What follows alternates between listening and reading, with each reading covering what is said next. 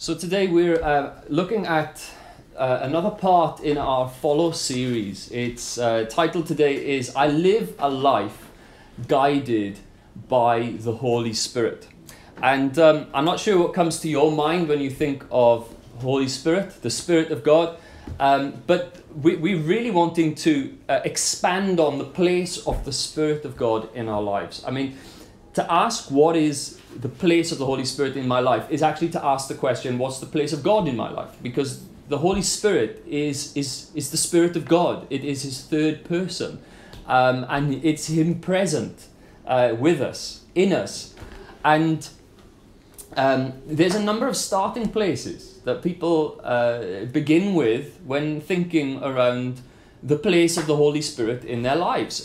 For some people, they come from the starting place of there being no idea about there being a Holy Spirit. And that's almost, I'd want to suggest an innocent ignorance, all right? So it's not a rude thing. It's a genuine unfamiliarity with the understanding or the knowledge that God's Spirit is present and he is with us. There are some, on the other hand, who come perhaps from completely the other end of the spectrum there, where they're mocking. They actually would ask the question, what's the place of the Holy Spirit in my life? It was interesting yesterday at the Surbiton Festival, just some responses from people that the team felt where there was almost an edge of mocking behind their responses to the question we were asking them. But yet that's where some people are. That's for some people their starting point with the whole place of the Holy Spirit in their lives, and it's an unserious approach. For other people, their starting point with the question is actually a place of anger. And I find that when you have conversation with people who are asking, what is the place of the Holy Spirit? I mean, what is the place of God in my life? And it's got anger behind it. It's more often than not connected to some kind of life challenge that is outside of my control. And I haven't had an answer for it. And one response that we have and can work with as human beings is anger, and some people have that starting point. For others, there's an inquisitive, open heart, and those who have a willingness to learn, to grow, to discover who this Holy Spirit is for themselves. But there's also people who they have a knowledge of him already. They are approaching the question almost as a guidance matter. They're a follower. They want to follow the leading of the Holy Spirit, to be shaped by him for every eventuality in life. Everything that is to do with who I am as a person, but everything that's to do with the world in which God has positioned me. And so we're not just speaking about the Holy Spirit in this. We're actually talking about being guided by the Holy Spirit. So in preparation for this message, I was thinking back to my childhood. So every Sunday afternoon, I would sit with family. We'd have our Sunday roast. Anybody else enjoy these sorts of things, right? So I used to enjoy my Sunday roast with family. And then my granddad and I would get in the car and we would drive 35 minutes to visit my great-grandmother, Grandma Penllagare. She was called Grandma Penllagare because Penllagare was the place in which she lived. So this was my great-grandmother. And from young age, I remember going down on a Sunday afternoon to visit her with my grandfather, getting there, and she was always loving and welcoming, and she always had blue-ribboned chocolates ready for me on a dish. She always wore her sunglasses, and it was always a great time. It was a quality time for me and my granddad, but it was also great to go and visit Grandma Penllagare. As I grew up, I discovered that she wasn't wearing the sunglasses because it was so sunny all the time. Believe me, Wales is not sunny all the time. Far from it. She wore sunglasses, or dark glasses, because she was blind. And as a youngster, I didn't realise this. And it was through Grandma Penllagare that I was introduced to the idea of a guide dog. Now, everybody loves animals, right? If you talk to anyone on the street, people love animals. People really do have a fondness for dogs. But there's something really spectacular about a guide dog. The way that the guide dog is trained to walk alongside the owner who can't see, to navigate the way safely, to get to the destination. safely. As I was thinking about this whole thing of being guided by the Holy Spirit's not a dog. I'm not comparing him to a guide dog now. It's just a picture, okay? I can't remember my great-grandmother having a guide dog. But here's the thing my great-grandmother could do. She could do amazing things getting around the house, her environment, where those walls were, without bumping into a single thing. She'd make her way through the house.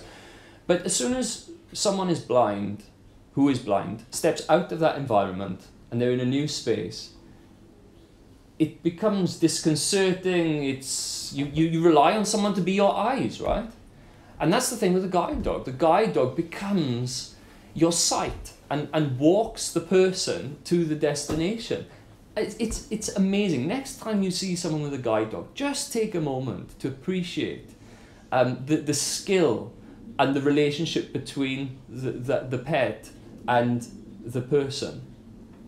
But what I want to just encourage you to do is to hold this picture in view of being guided where there's darkness, where you can't see, where you're not sure which way to turn, where you're not sure if it's safe or not. Because the Holy Spirit is the presence of God with us to guide us through the hard times, through the good times, in every moment. In preparation for the word, I was thinking that there are two primary ways that people live guided every day, that actually gets plenty of space, airtime in our lives to exercise naturally.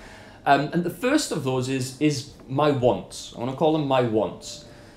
These are the physical desires that I have. Now, some physical desires I have are essential to life, right? If I don't drink water, I'm going to die.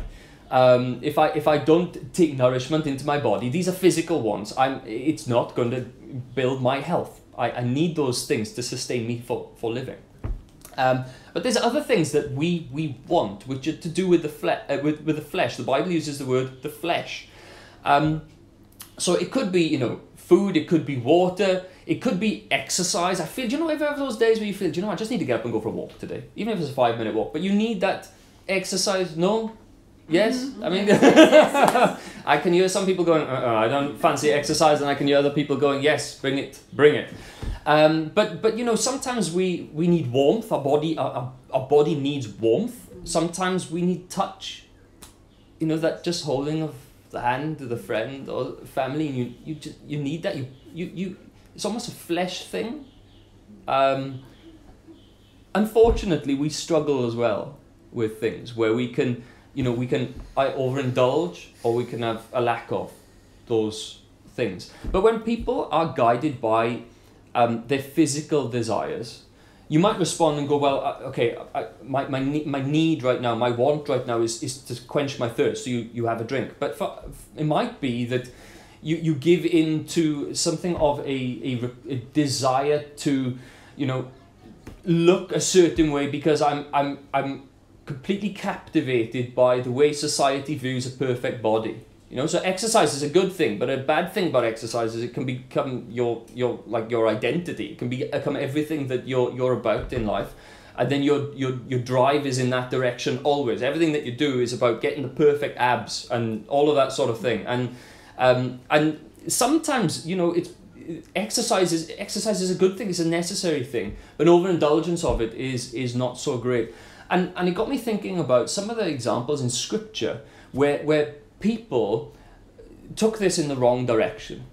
Now, I could have gone straight to the beginning. I could have gone to Adam and Eve, right? I could have gone to them in the garden because they thought that what they needed was to eat this fruit because it would make them more like God. But they completely missed the point that they were already like God. But in any case, I could have gone there, but I didn't think that was necessary to share right now.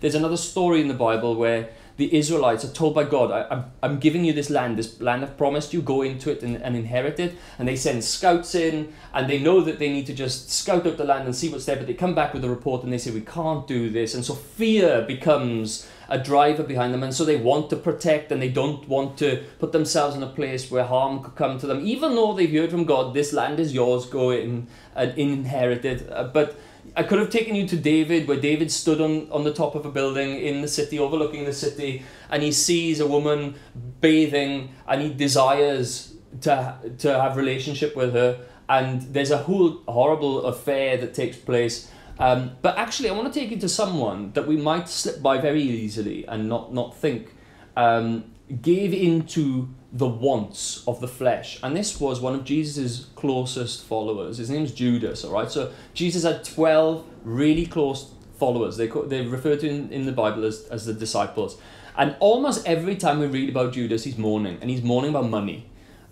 He's mourning about all sorts of things. He's actually a key part in the reason why Jesus is crucified, because he gives Jesus up to the authorities for 30 pieces of silver.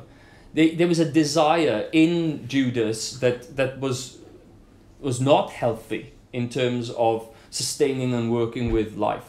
And it became a flesh desire of his, and he allowed that to overcome him. And by the way, this wasn't a one moment thing. Oh, today I've decided I want 30 pieces of silver. This was almost a long time coming. And I'm going to invite you to read with me in John chapter 12.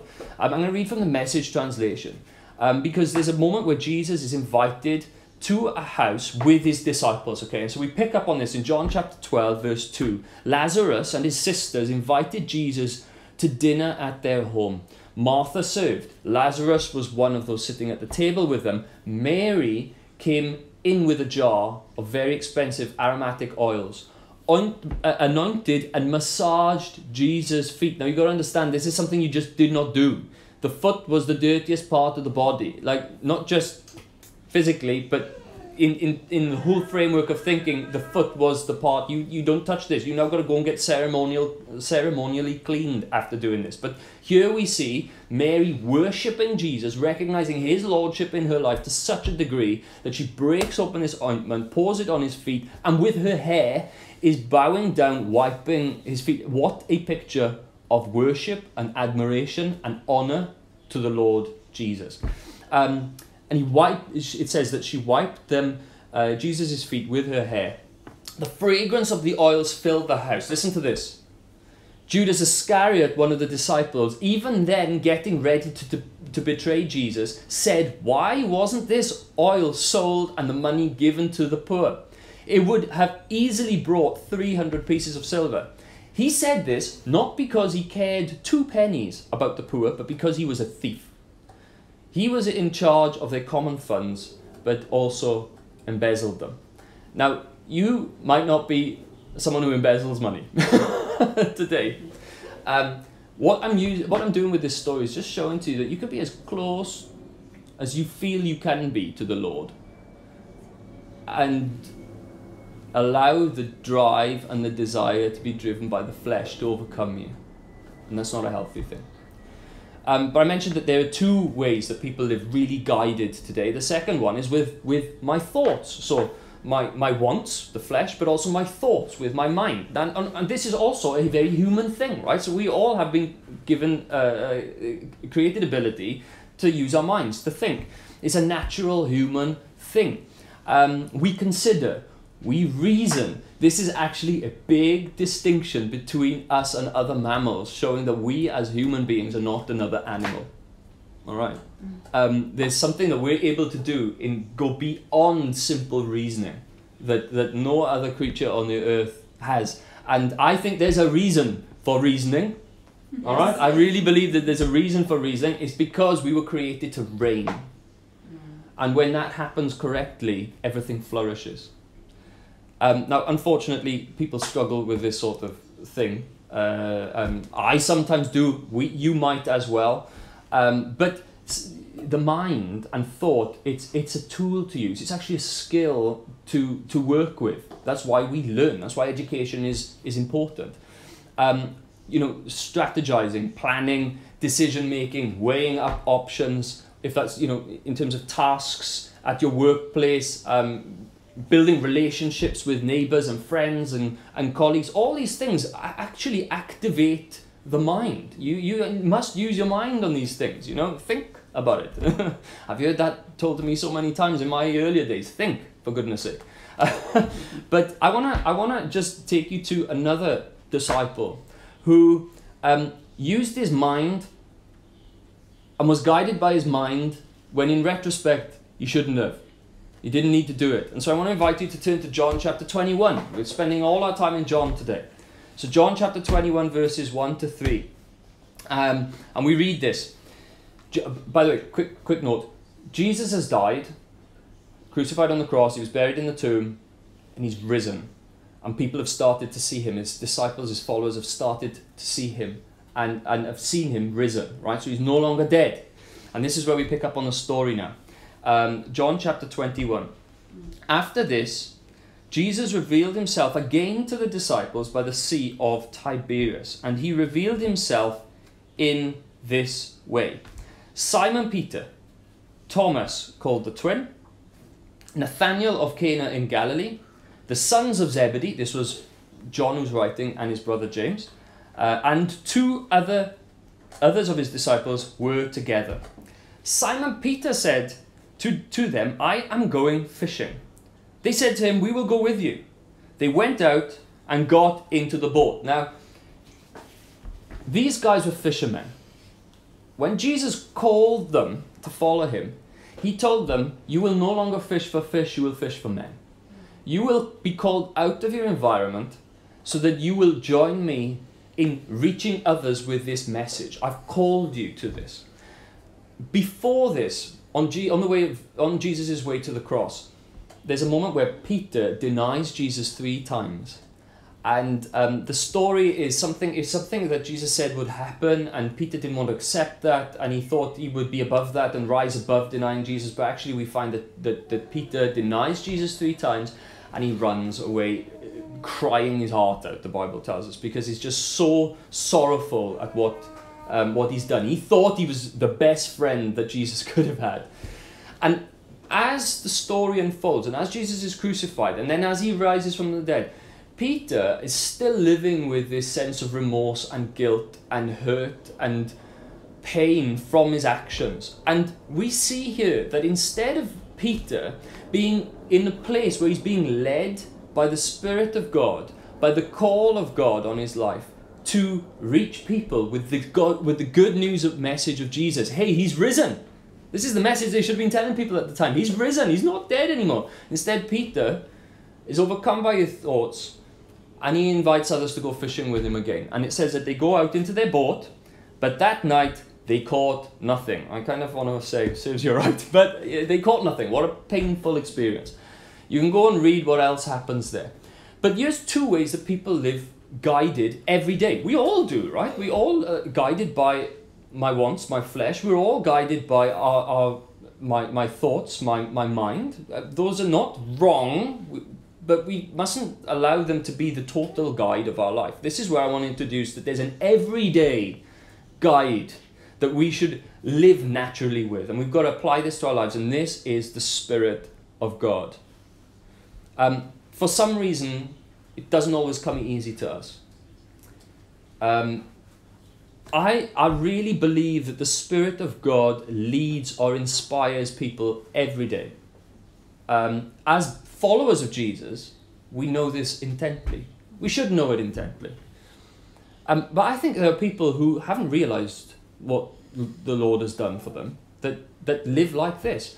And I think it's something to do with the intuitive unction that people have to make decisions in key moments. I think sometimes that's the Spirit of God leading. And just to say, the Spirit will never contradict the goodness of God. The Spirit is God himself. And so he will only lead people in the good things. So, I'm not saying now that everybody's intuition and sense of making a decision is always the right one. But I do think that is a way of just helping people to understand, hey, this is what the Spirit of God is like. I don't always hear him say, Matthew, turn the kettle on. You need to do this cup of tea now because if you don't, you'll be late. I don't hear the Holy Spirit say stuff like that. But I sometimes have a sense of the Holy Spirit just causing me to step into something and to follow him on something. And there's something so freeing, liberating, spacious about living guided by the Holy Spirit. And Jesus created an anticipation for us, for the Holy Spirit. The Holy Spirit guides us in the way of Jesus. If you turn with me to John chapter 14, verses 26 to 27, we read Jesus say these things. The Helper, the Holy Spirit, whom the Father will send in my name, he will teach you all things and bring to your remembrance all that I have said to you.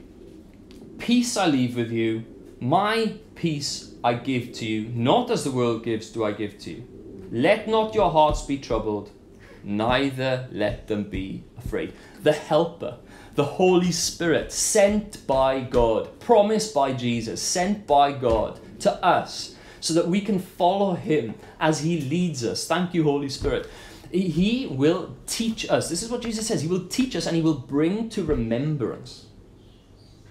We are guided in the way of Jesus. So when we get to those moments where we're at the side of the road and we need the guide to tell us it's safe to cross, this is the moment where we should be relying on the Holy Spirit. If we don't know where to turn, we should be relying on the Holy Spirit. We can make decisions with our minds.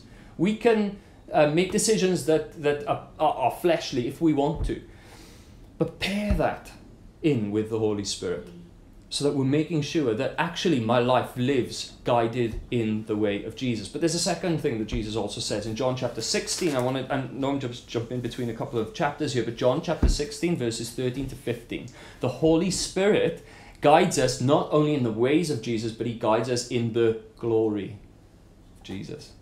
John 16, 13 to 15 says that greater love has no one. Am I in the right one? Sorry, I'm in chapter 15. Mistake, wrong chapter. Chapter 16, verse 13 says, when the Spirit of truth comes, he will guide you into all the truth. For he will not speak on his own authority, but whatever he hears, he will speak. And he will declare to you the things that are to come. He will glorify me, for he will take what is mine and declare it to you. And so what this is showing to us is that Jesus' word, his message was, hey, guys, the Holy Spirit is going to be your guide. He's going to guide you in the ways that you see me live with and operate and function from, but he's also going to guide you in my glory. Think back to that picture of a person who is blind being guided by the guide dog. A simple analogy. I want to encourage you. I want to encourage you to make sure that from this moment on, you see yourself walking into every situation, every room, every relationship, every conversation, every moment of decision, paired by, empowered by, filled with our guide, the Holy Spirit. The Holy Spirit is not just for LaRue, or for Bronwyn, or for Michelle, or for Mike, or for you, or just for me. The Holy Spirit is God's gift for all of us. And I want to encourage you, in every moment, let the Spirit be your guide. I live a life guided by the Holy Spirit. I want to invite LaRue and Bronwyn just to come back and to join us. We're gonna pray. I want to invite you to pray as we pray together right now. And if this is new for you, fantastic. Fantastic. If this is new for you, if the Holy Spirit is new for you, fantastic. And to everybody else who's here in the hotspot, I want to invite you to just pray this prayer with me as we just, once again, we look back to that first word, I surrender my life to the Lordship of Christ. That's the starting point. And when we recognize the Lordship of Christ in our lives, it gives something of a basis from which to do life from in a way that's healthy, but also gives context and understanding to the Holy Spirit who guides us. And so let's just pray. I want to invite you to pray this simple prayer with me right now. Jesus, I thank you for your Holy Spirit. Please say that with me. Jesus, I thank you for your Holy Spirit. I'm tired. I am done with living life. I'm done with living life. Guided by wants and my thoughts alone. Guided by wants and my thoughts alone. Those parts of me are tired. Those parts of me are tired. Today I ask for a fresh awareness of your Spirit who guides. Of the Spirit who guides. Make yourself real to me. Make yourself real to me. Guide me, Holy Spirit. Guide me, Holy Spirit. Let me hear your voice. Let me hear your voice. Let me receive your gifts. Let me receive your gifts. Overflow through me, Holy Spirit. Overflow through me, Holy Spirit. Amen. Amen.